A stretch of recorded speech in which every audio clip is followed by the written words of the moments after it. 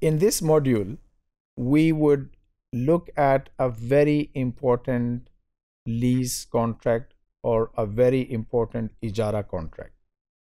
In one of the previous modules, I mentioned that there is a possibility of entering into a lease contract with someone even if the asset to be leased is not in existence as yet. This is called forward lease or ijara mawsufa fi dhimma.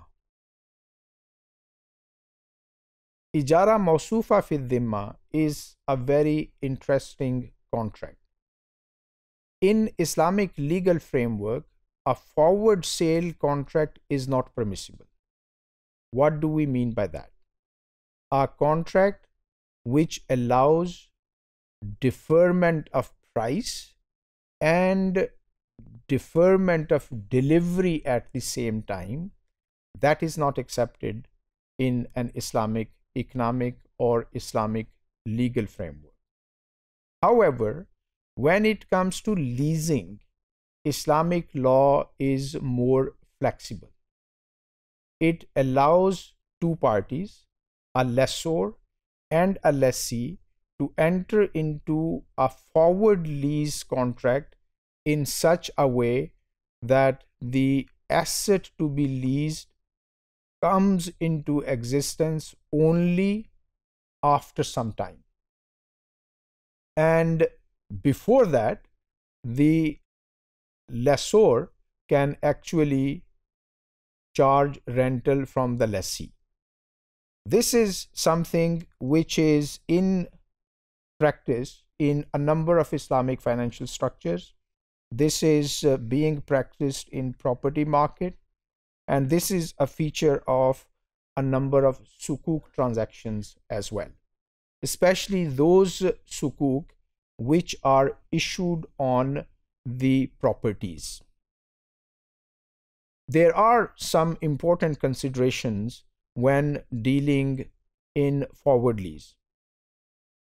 Because the asset has yet to come into existence, it is important to make sure that a forward lease contract in an Islamic context is actually credible. जिसका मतलब ये है कि कुछ evidence होनी चाहिए कि जो एसेट लीज पे दिया जा रहा है उसको कंस्ट्रक्ट करने के लिए कुछ किया भी जा रहा है. अगर ऐसा कुछ ना किया जाए और लीज कॉन्ट्रैक्ट साइन कर लिया जाए, forward lease contract just to get the rentals, this is not acceptable in Islamic law. So important thing is this credible evidence that the asset to be leased must be constructed in future, and something must be done about this one. For example, if the leased asset is a building, there must be clear agreement on the schedule of construction and the plan for delivery of the asset. Written form में ये मौजूद हो. Otherwise, this can be used as a ploy for charging interest. So these two considerations are very important when dealing with the ijara mawsufa fi dhimma. Another thing which is important is that once the asset has come into being, building तैयार हो चुकी है और forward lease contract इसके ऊपर तैयार करके sign भी हो चुके हैं और उस लीज कॉन्ट्रैक्ट की वजह से रेंटल भी किसी को दिया जा चुका है. So it must be ensured that once the property has been built, it must remain available for the time period which was actually mentioned in the forward sale contract. अगर प्रॉपर्टी बन गई है और प्रॉपर्टी को फौरन cell कर दिया जाए तो फिर उसका जो रेंटल लिया गया था उसका तो टाइम ही नहीं मिला.